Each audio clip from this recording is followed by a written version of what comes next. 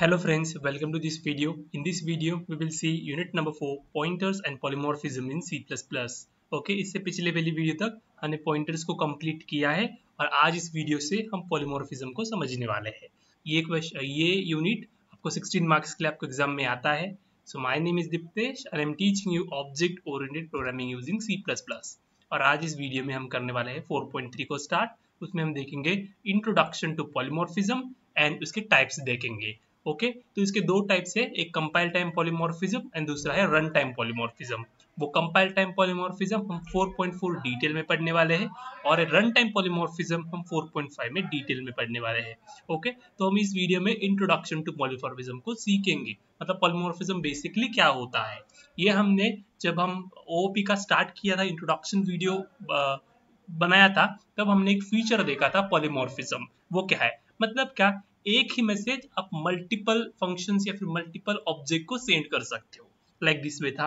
Okay तो let's see इसका concept in broad. Okay so if you are loving our videos, please like share subscribe to our channel. Okay so polymorphism की देखो एक simple सा definition है। The word polymorphism means having many form. Okay मतलब क्या, एक object है, उस ऑब्जेक्ट को मल्टीपल फॉर्म्स है। ओके मतलब देखो अभी यहाँ पर एग्जांपल से देखो, a man in the same time is a father, a husband and an employee। मतलब यहाँ पर एक ऑब्जेक्ट है मैन। ओके तो मैन क्या क्या है, एक फादर भी हो सकता है, एक हस्बैंड भी हो सकता है एंड एम्प्लॉय भी हो सकता है। तो एक ही ऑब्जेक्ट मल्टीपल फॉर्म्स में है।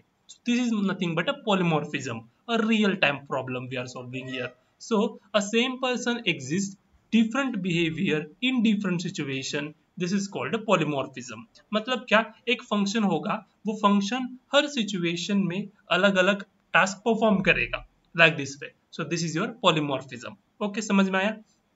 So the real life example of polymorphism is a person who at the same time can have a different characteristics। मतलब एक फंक्शन होगा या फिर ऑपरेटर होगा, वो डिपेंड अपॉन द बिहेवियर वो उसका ऑपरेशन परफॉर्म करेगा। So this is a polymorphism. Simple definition, poly means many and morphism means forms. सो एक ही मैसेज आप मल्टीपल इसको सेंड कर सकते हो, मल्टीपल ऑब्जेक्ट को। So this is your polymorphism concept.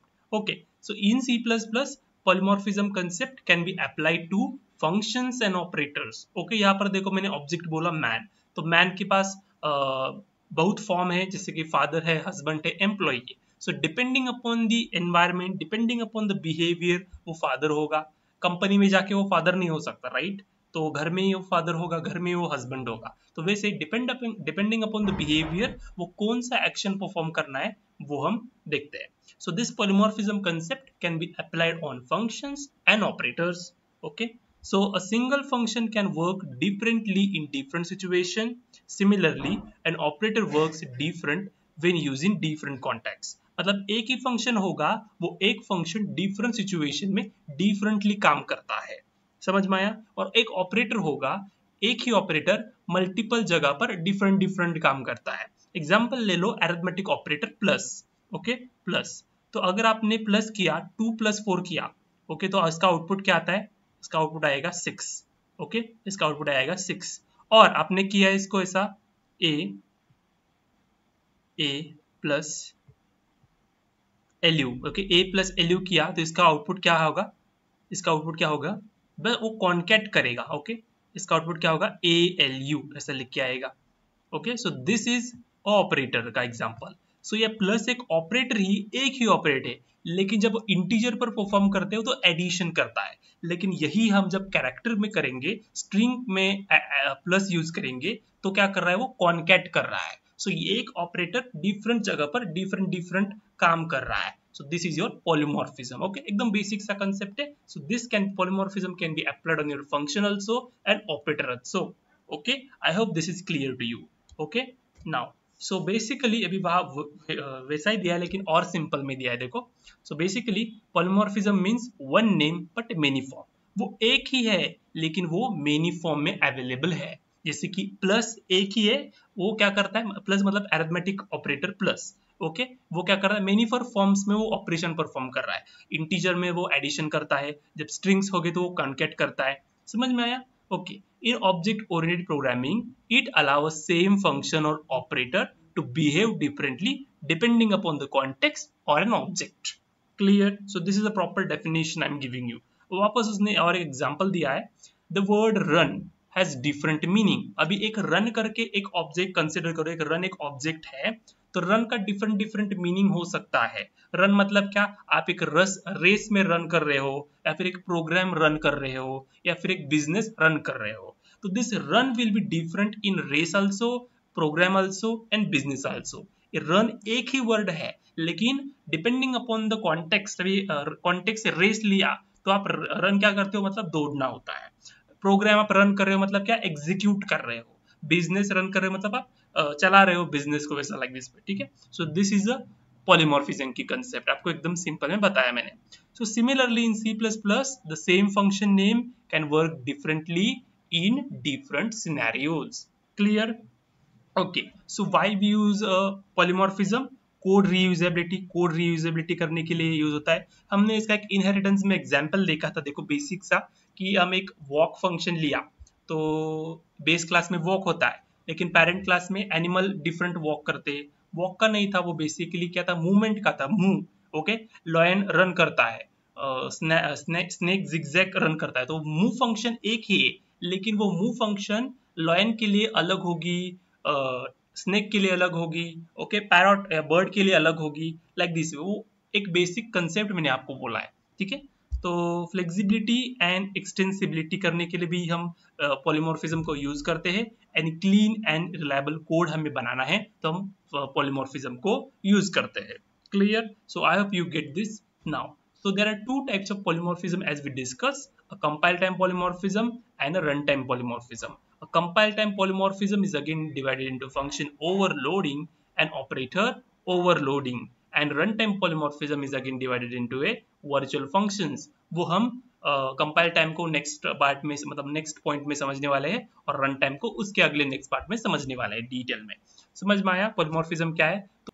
Okay. Now let's discuss compile time polymorphism. Okay. Basic में हम करने वाले हैं, इसके अगले वीडियो में हम डिटेल में एक्सप्लेन कर देंगे आपको. बस ओवरव्यू बता देता हूँ कि क्या है बेसिकली.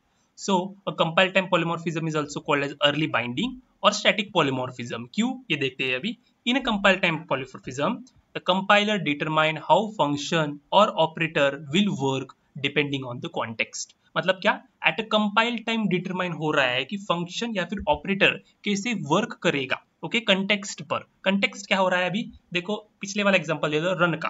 ठीक है. रन एक फंक्शन है, कंसीडर करो, तो एट अ कंपाइल टाइम पता चलता है कि वो रन फंक्शन किस पर, कौन से कंटेक्स्ट पर अप्लाई हो रहा है, या प्रोग्राम पर हो रहा है, या फिर बिजनेस पर हो रहा है, या फिर रेस में हो रहा है. So this is determine at a compile time. So this is called as compile time polymorphism. तो ये अर्ली होता है, कंपाइल होने तक होता है, इसलिए हम अर्ली बाइंडिंग कहते हैं. ओके. और इसको स्टैटिक पॉलीमॉर्फिज्म कहते हैं. ओके. और एक है run time polymorphism. Okay. The concept of object oriented programming where function to be executed is decided at run time. मतलब जो भी कंटेक्स्ट होगा वो रन टाइम वक्त, मतलब जब प्रोग्राम रन करते हैं तभी डिसाइड होता है कि वो फंक्शन क्या, कौन से कॉन्टेक्स्ट पर काम करेगा. सो दिस हैपेंस और function is executed at a run time. इसको हम कहेंगे रन टाइम पॉलीमॉर्फिज्म. अभी ये रन टाइम पे हो रहा है, इसीलिए वो लेट हो रहा है, इसको हम कहते हैं लेट बाइंडिंग. ओके. और ये डायनेमिक पॉलीमॉर्फिज्म है, और ये स्टैटिक पॉलीमॉर्फिज्म है. क्लियर? तो इस कंपाइल टाइम पॉलीमॉर्फिज्म में आपको इस कंपाइल टाइम को दो चीजों से सीखना है. पहला, first one is your function overloading and second one is your operator overloading.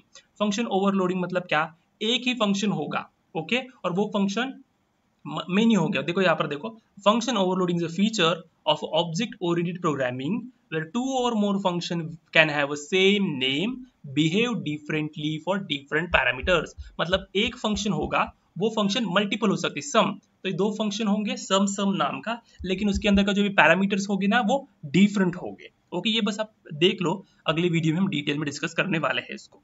Operator overloading का कंसेप्ट देखो क्या है, मैंने आपको बोला था एग्जांपल देखो यहाँ पर, कि एक एडिशन ऑपरेटर कर रहे हो तो स्ट्रिंग के लिए वो कॉन्कैट होता है और इंटीजर्स के लिए वो एडिशन परफॉर्म करता है. So this is your operator overloading and function overloading. Function overloading मतलब क्या, एक ही नाम का मेनी फंक्शंस हो सकते हैं, लेकिन उसमें से पैरामीटर चेंज हो सकते हैं. मतलब क्या, एक सम में, मतलब एज्यूम करो एक फंक्शन है सम, तो सम फंक्शन में एक पैरामीटर होगा, अगर दूसरे सम फंक्शन में दो पैरामीटर्स हो सकते हैं, फिर तीन हो सकते हैं, या फिर डिफरेंट टाइप्स के हो सकते हैं.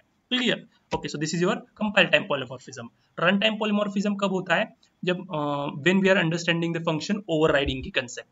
So function overriding occurs when a derived class defines one or more member functions of the base class। मतलब जो base class में function है वो same as it is आपने derived class में लिख दिया, so that is your overridden। तो base class में जो भी function है वो override हो रहा है। क्लियर? तो assume कर लो यहाँ पर बस आप ऐसे, मैं आपको अगले वीडियोस में आपको इसका डायग्रामेटिकली आपको बता दूंगा। Clear? The base class function must be declare as virtual function for the run time polymorphism to happen.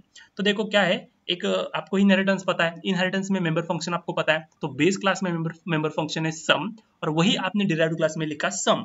तो बेस क्लास में जो सम फंक्शन है वो ओवरराइड हुआ है, और जो ओवरराइड हुआ है उसको आपको वर्चुअल बनाना पड़ता है, उस फंक्शन को आपको वर्चुअल बनाना पड़ता है। So then we satisfy the run time polymorphism. Clear? तो हमें फंक्शन ओवरराइडिंग को समझना है रन टाइम पॉलीमॉर्फिज्म में, और function overloading and operator overloading को समझना है कंपाइल टाइम पॉलीमॉर्फिज्म में। ये हम अगली वीडियो में डिस्कस करेंगे। Till then thank you, bye bye.